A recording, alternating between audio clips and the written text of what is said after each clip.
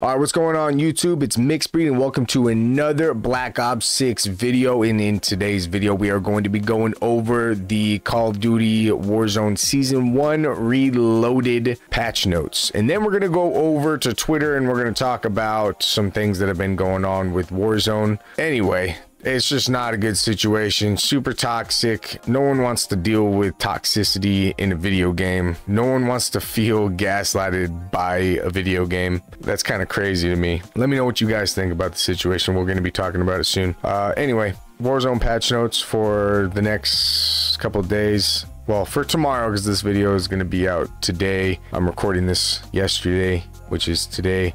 It's a lot of confusion. Anyway, Warzone summary. Introducing BR ranked play. Compete for placement in exclusive rewards with the arrival of BR ranked play for Call of Duty Warzone. All right, Call of Duty ranked play reloaded launch window. Drop in and back up your talk with the arrival of Battle Royale ranked play for Call of Duty Warzone. The competitive experience returns to Battle Royale. Give it all to be the last squad standing in Urzikstan and earn exclusive ranked play rewards for your efforts. Overview and features. Let me zoom in a little bit. A little bit more. Okay. BR ranked play access. To access BR ranked play, players must first place in the top 15 in Battle Royale or the top 6 in Resurgence across a total of 30 matches. Placements from Season 1 count towards this requirement. I'm pretty sure that's just to try to keep cheaters out, but I don't see that happening. Or just, you know, just fucking get rid of Ricochet and go to another anti-cheat company, because Ricochet's not working. Hit the like button if you agree. Subscribe if you want to see more. Update ranked. Updated rank. The 1 through 5 rank and skill division systems seen in previous versions of BR ranked play have been combined into a single rank, representing what was previously your skill division and tier.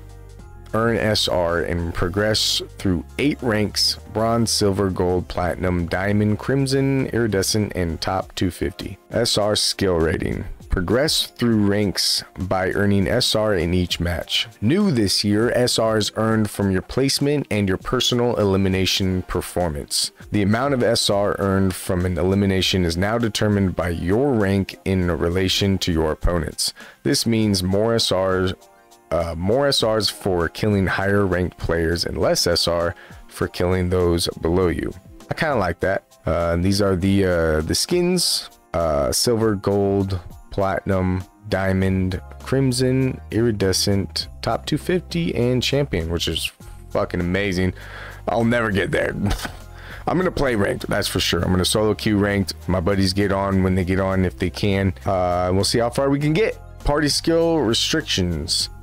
Full squads can party together without restrictions. Matchmaking will be based on the highest ranked player in the squad. I'm iffy on it, but I kind of agree with it. Okay, update. Seasonal setback. The end of season SR setback has been adjusted in BR ranked play to reduce the impact felt by players early in their ranked journey. Every new season, your rank may be reset based on where you ended the previous season, as followed. Bronze or silver ranked players are not impacted by the seasonal setback and will be able to pick up where they ended each season with no SR deduction. Makes sense. Gold or platinum players will start the next season in tier 1 of gold or platinum respectively. Cool. Makes sense. Diamond and above players will start the next season at diamond 1. Makes sense. Update. Loss forgiveness. No matter what your rank, each player's first loss of the day will be forgiven and not deducted SR. That's cool. This does not stack. Additionally, the 3 games of loss forgiveness that are granted when you're promoted to a new rank or at the start of a season now only count down after losses. And then here are the rewards you get. Go ahead and look at that. Okay, new LTM, Holiday Rush, Sleigh Ride, Resurgence. Throw snowballs at your enemies, fight for loot around decorated trees, and hijack undead Santa's ride in these 2 LTMs arriving in the mid-season update. I'm definitely gonna, I have the Undead Santa skin, so I'm definitely gonna have to like see if I control people on the train. I'll have to give that a shot, try and make it fun. Enter Area 99, newly outfitted with deck the halls, trees, and snowball coolers. Get right to the point with access to high tier loot, along with the smaller gas circle and faster transitions between collapses. And then Sleigh Ride Resurgence for Urzikstan. Undead Santa has hijacked the train, tossed deadly snowballs, capture trees, hunt reindeer, and battle for control of Santa's sleigh ride. Last team standing wins. We got the new perk, Reflex.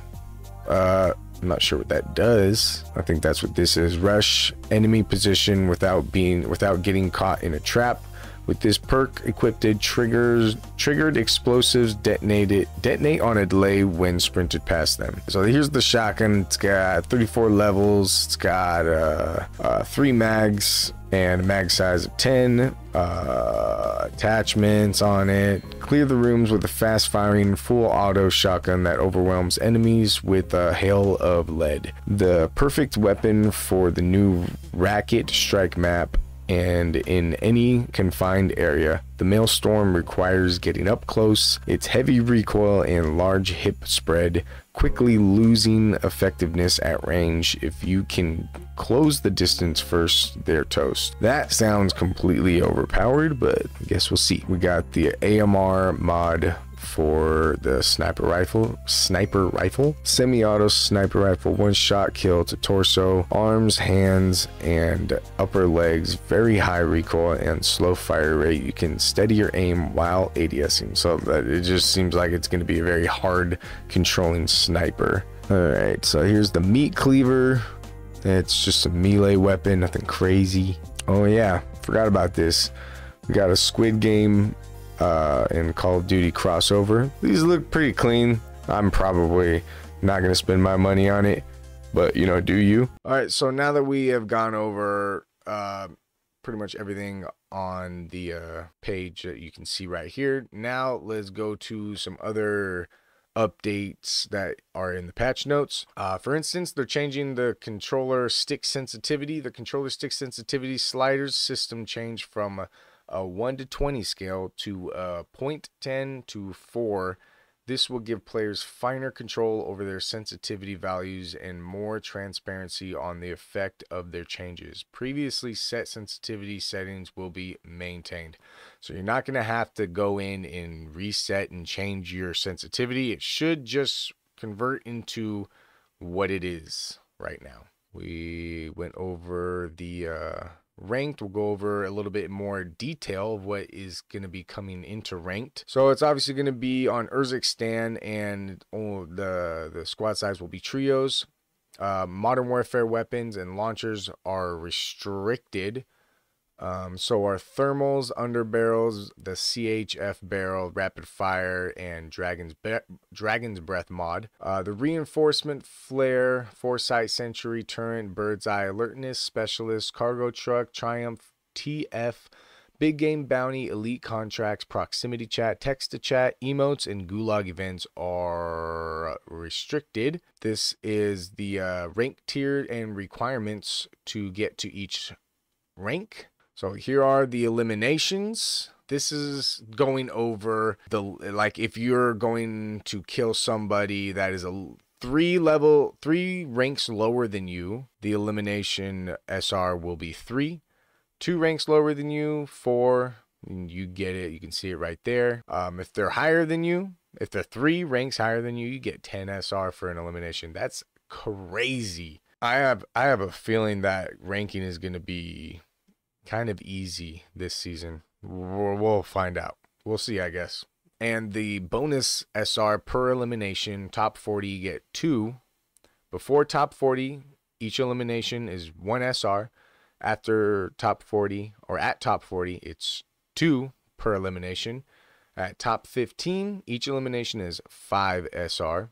And if you get 10 kills at the end of the game and you win, then you get 100 on top of 100 for a bonus SR per kill. And it says, additionally, a maximum elimination SR cap is in place at 150 SR. Makes sense. Here is the deployment fee for each rank. After silver 1, it just goes up from there by 5. Okay, so now we're going over penalties and suspension. Players who disconnect or quit matches will face SR penalties and temporary suspension. Repeat offenders will receive escalating penalties. SR forgiveness. Players will not lose SR under the following circumstances. A match-made player disconnects or leaves the game midway through a match. Players can still earn SR if they overcome the disadvantage. However, if they lose at a numerical disadvantage, no SR will be deducted from players outside the leaving player's party. The player loses their first match of the day. Each player's first loss of the day will be forgiven regardless of their rank, and no SR will be deducted. This forgiveness does not stack. The player currently has demotion protection. If enough players disconnect before match starts, the match will be canceled and will not count. Remaining players will be returned to the main menu. Demotion protection. After advancing to a higher rank, players, we know that for 3 games you get no SR or no SR deduction.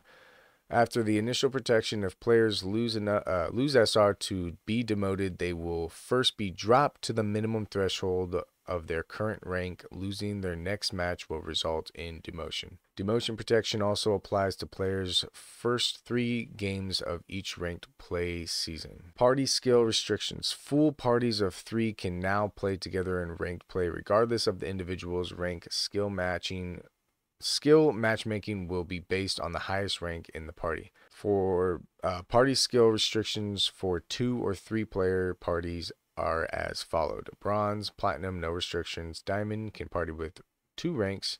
Iridescent, including top 250, and Crimson can party with 1 rank. Additional social features, hot streaks.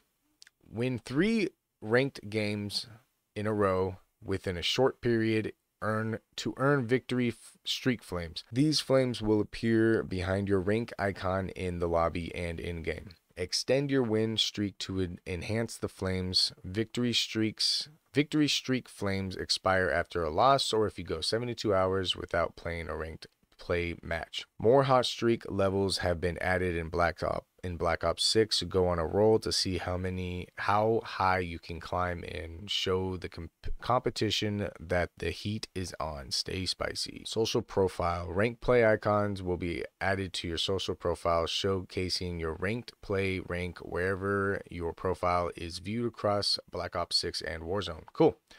Okay, server performance enhancements. We've implemented several updates designed to boost several performance, ensuring a smoother and more reliable experience. I think that might be their way of saying, yeah, our servers are ass. Sorry. Here, I guess we'll fix them. JK, I really doubt that they actually fixed them. Adjustments. Specialist discount. Fire sales discount for specialists has increased to 50%, up from 30%, to be in line with other items. And then we went over reflex, bunker buster, increasing maximum damage from 237 to 300. Oh no. Decrease the minimum damage from 112 to 50. I guess that's good, but I don't like that. That means that bunker busters, if you get hit by it, you're dead. When the trophy system intercepts the bunker buster, it will deal slightly less damage in the area to account for the increased damage, maximum damage. I guess that's good. Trophy systems can actually be used against the bunker buster now. I don't know if they were before, but with the adjustments to how the trophy system will cause bunker busters to detonate, we wanted to make sure that it remained competitive. There's now an emphasis on being accurate with the delivery to maximize the damage. In instance where the trophy system does not intercept, players can now expect better results for accurate hits and significant fall off when inaccurate. Assault rifles. We want ARs to remain competitive, long-range options, so we are increasing the velocity of all Black Ops 6 ARs to help with engagements at range. Along with buffing some ARs damage ranges that were underperforming. We will continue to evaluate, adjust as needed. So I wonder how this is going to change the meta. I wonder if the XM4 will still be meta. All marksman rifles have had their reload speed increased by 12%. All shotguns have had their reload speed increased by 8%. Custom loadout colors, quality of life, weapons that players infill with or respawn will no longer show as a single custom loadout color. Rather, they will now have a weapon rarity color based on the number of attachments. Audio adjustments, reduce reverb effect volume on Urzikstan. Is that it? Like, there's so much more. Like, I hope that they fix the in-game chat audio where you're hearing gulag in-game chat.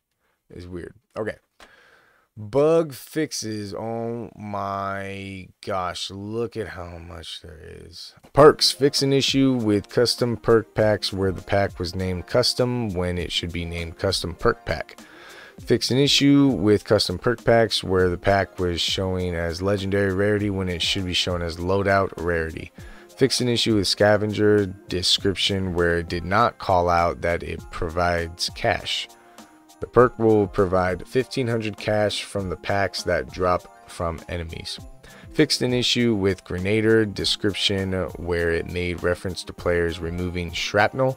The perk applies a debuff when enemies are damaged by explosives, but they are not expected to remove shrapnel. Makes sense. It's kind of what I figured. Fixed an issue with quick fix where health was not regenerating on plating and kills. Wow, imagine that. Quick fix is probably going to be good now. Fix an issue with quick fix where inserting an armor plate downing a player or killing a down player now correctly starts health regen. You kind of just said what you just said. Fixed an issue where the default perk quick swap was not being applied in pre-match. This is still applied correctly in a regular match. Okay. Fix an issue causing the specialist perk package to be discounted 30% instead of 50% during a fire sale. Yep, we just saw that. Field upgrades. Fix an issue with the deployment buy station field upgrade that showed the incorrect icons in some situations. Fix an issue preventing the loadout drop field upgrade icon from appearing in the lower right hand of the screen when players have one equipped. Camos. Fix an issue with the challenge that required tracking kills while under an enemy UAV.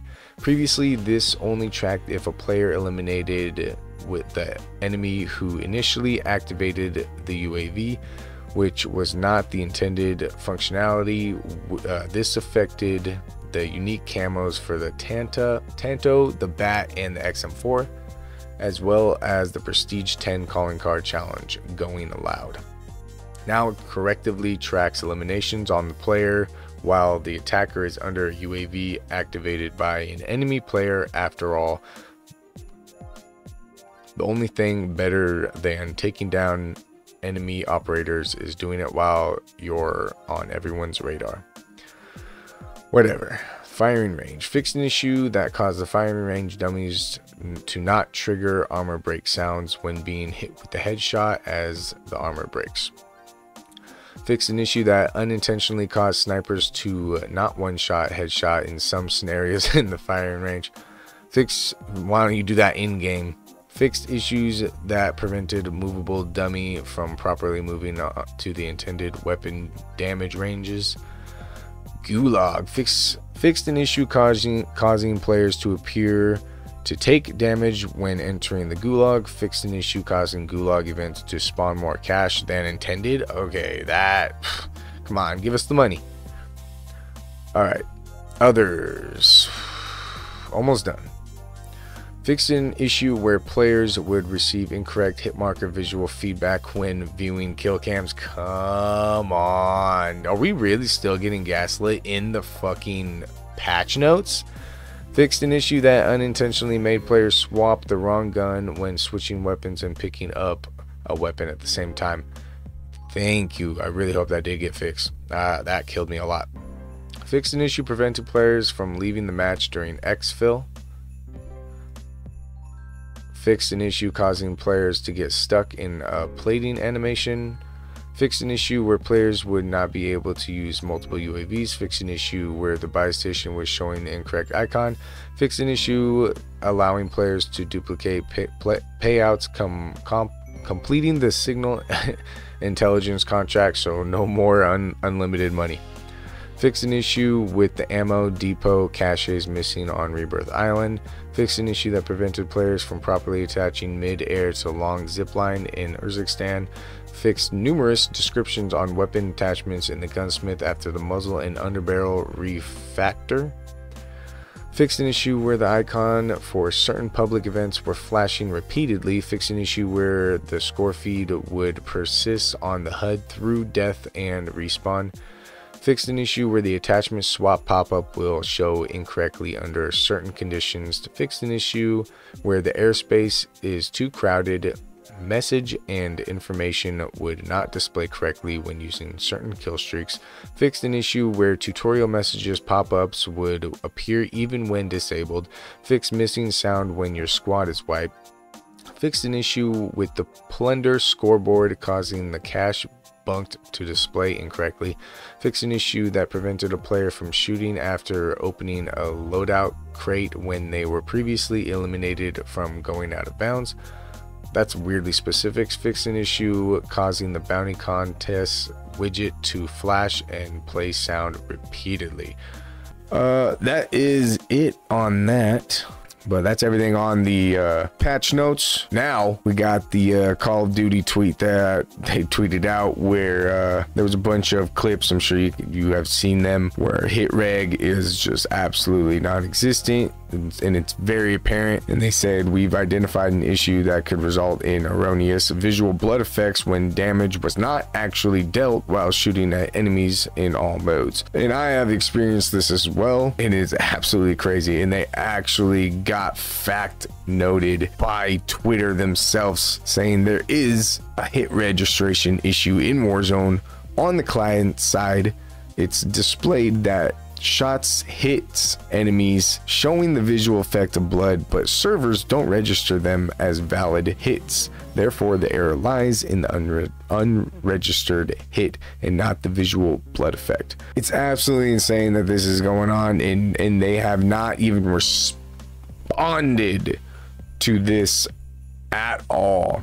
In fact, today they tweeted out the patch notes, and they tweeted out that some players may not be able to progress certain daily challenges in the second and third slot until the launch of Season 1 Reloaded at 9 AM Pacific time. Crazy, you know, another bug added on to just a tremendous amount of other bugs. It's absolutely insane what's going on here. So let me know your thoughts down below about this whole situation. Let me know if you think that Season 1 Reloaded is going to be another L on top of all the other L's that they've brought to this game. Or do you think it's gonna maybe fix some stuff? I think it's gonna be a shit show. But if you guys want to see more Call of Duty Black Ops 6 content from this channel, be sure to hit that like button, subscribe if you're not subscribed, share my content with someone you might think will enjoy it. Let them know to like, share, comment, and subscribe as well. Hope you guys enjoyed the video. Hope you guys have a good day, good night, and a good morning wherever you're at,